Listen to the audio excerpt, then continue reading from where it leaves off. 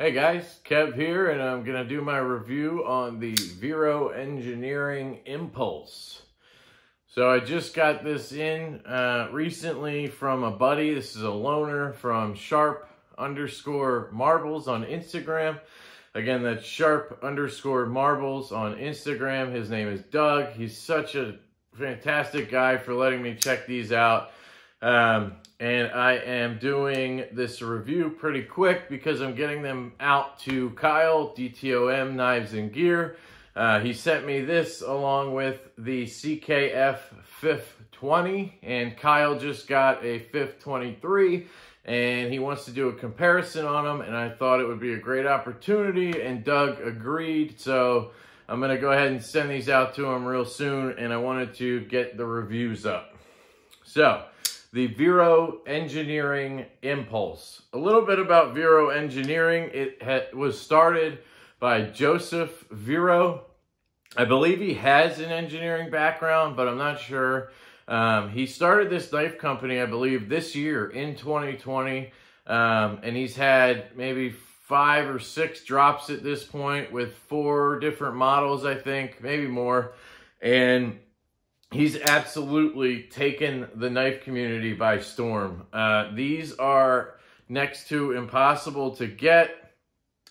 They are fantastic knives. The designs are amazing. People are drooling over them. There's Facebook communities or groups for Vero Engineering. He makes pry bars that people, you can't find those very much either. It's just crazy how much this company has blown up in a year.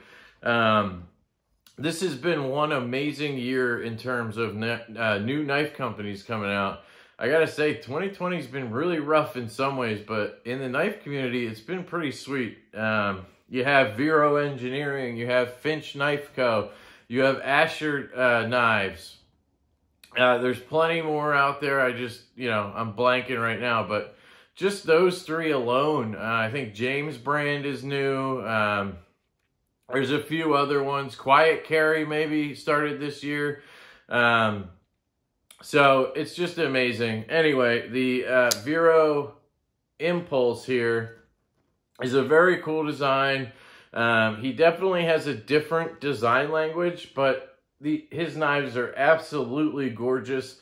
I mean, if you look at this, it's almost like a clip point Tanto. That's what I'm going to call it, modified clip point Tanto, maybe. This has a KME edge on it, mirror edge from Doug. He absolutely killed it with this sharpening job. I actually cut myself right here not when I unboxed it, but I was unboxing something else with this, and I poked myself somehow. I wasn't paying attention. You know how it goes, but centering is dead on. It's just a gorgeous example of a knife. So for materials, we have titanium handles, titanium backspacer. We have, I'm going to go ahead and say this is M390. I'm not 100% sure, but I am pretty positive this is M390 just based off of knowing what Vero does. These are made by Bestech. Bestech is the OEM for these, and they did a great job. I honestly could compare this to Riot quality in terms of OEM work out of China. The detent is dialed in perfectly. It is very hard to fail. There you go. I had to stick my finger in there to get it to fail. That's not fair. So you can't really fail it naturally. Yeah, so they did a great job on fit and finish. I have honestly never felt another knife with the finish that this has on the titanium. It's such a smooth feel to it. It's like shiny and smooth. Those are technical terms, guys. But it's just amazing. If you ever get one in hand, you'll know what I mean. We have a very cool clip here with the Vero logo on it. It works fantastic. A little bit does stick out of your pocket. But I didn't have any problem with that. I carried this in my left pocket, actually, with no fear, because the flipper tab is so minimal It's not like one of those ones that sticks out here and you'd worry about brushing your hand past it and having the knife open or having it push against something like it. And it's not going anywhere with this detent. You have to mean to open this. Not that it's stiff, but just the way it's dialed in. Talking about the flipper tab, this is probably the coolest thing about this knife to me is this flipper tab. It's like this, it's like a stem almost. It's so hard to explain, but obviously you can see it there. It's like a stem, and then it has a little jimping on top, and you just pull down on it. It's very intuitive. It's really genius. I love this flipper. At first, I thought it was a little harsh, you know, flipping that, but either I got used to it or, you know, I was just being, you know, I was being a little girl about it or something. I don't know. But it's a fantastic flipper. And then when it's open, you have this flat part, and you can see the top of the flipper tab there is locked up. That's where it locks up, is on the flipper tab. Make sure I got that right. Yeah. So the lockup is actually on the flipper tab. Wait, what? No. But the detent ball, no, so it's locking up right there. You see that? Right underneath the flipper tab there? That's the lock face. So it just looks like that from the front here, but it's actually down in there a little bit. You'll see that's where it actually locks up. That's where the ceramic detent ball is. So again, it's just a genius design. Joseph just has something going for him when it comes to designing knives. He knows what he's doing. He's hitting home runs left and right.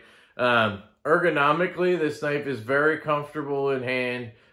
When you're choked back like this, my hand wraps around the bottom of the clip here, so the part that's kind of lips up doesn't touch my fingers. My two fingers wrap around here, and then the third one goes in front of the clip. So it's pretty cool how that works out for a lefty, because you'd think left-handed it would be a hot spot or something. Honestly, it's less comfortable in the right hand because that part of the clip is digging into my palm, whereas left-handed, it just lands perfectly. And that could just be my hand, but you have a little bit of jimping right here, which is intuitive. It works great when you're in this grip. Now, if you want to choke up here, which I'm guessing this flat here is intended to choke up on, it would have been really nice to have some more jimping up here. But, you know, maybe design-wise that didn't work. But this feels really good. So does this. I believe they're coming out with, or they already have, a mini impulse. I would love to check one of those out. I just think ergonomically it might fit a little better for me. Although I would worry about this flat part. So, I don't know. I'd have to get one in hand and see. But yeah, it's great ergonomically. Action. So, the drop right-handed, it feels a little strange because you have all this room here and it kind of scares you to let the blade drop that far. But once you do it, you understand it's going to hit your nail just like any other knife would. So it works fantastic. It is not drop shutty. You have to shake it a little bit, but it is very smooth. So it takes a little bit, but once you get it going, it really rides home.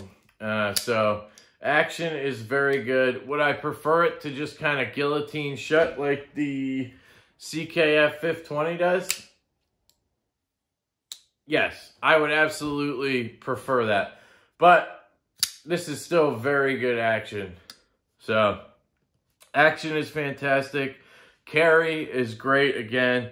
It is very sharp. Now, again, this is not the factory edge, but it slices very nice.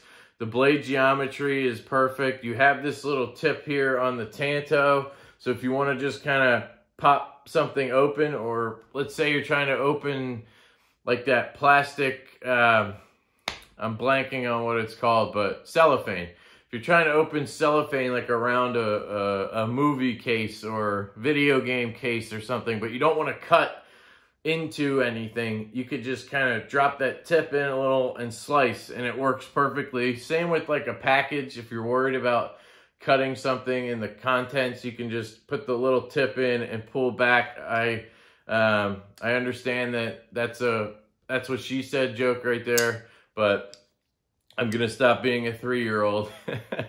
So yeah, this knife is absolutely fantastic. It functions very well for a lefty. I had no concerns or qualms about it as a lefty. There's nothing other than this little pocket right here. So they added this pocket so as a righty you could spidey flick it, right? Which is cool. But they didn't add one on this side, so as a lefty, you don't have that. Now, can I stick my thumb in there and thumb flick it? I tried it a little bit, and yeah, if I get it just right, I can do that. But it's not very comfortable, and it's not very intuitive that way. So it would have been really cool if they added the second pocket over there, which I believe they are doing on the newer versions of this. So that'll be cool. As a lefty, to be able to spidey flick it would be awesome. That would actually make this knife even better than it already is. So can I recommend this knife for I think they go for like $400 or $500 new and probably more on secondary. For a right-hander, I can 100% recommend this knife because you have that spidey flick option.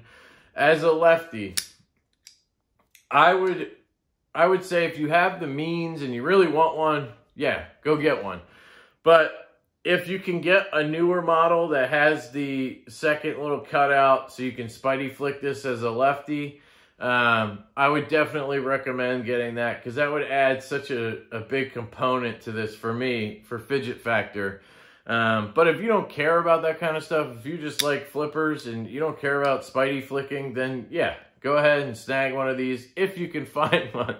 That's one of the downsides to these is, you know, he can't make enough right now. So it's not that he doesn't want to sell you one. It's just that he can't make enough because the demand is so high for these. So yeah, that's my review of the Vero Engineering Impulse. It's a fantastic knife. I hope you guys have a fantastic day. Stay sharp.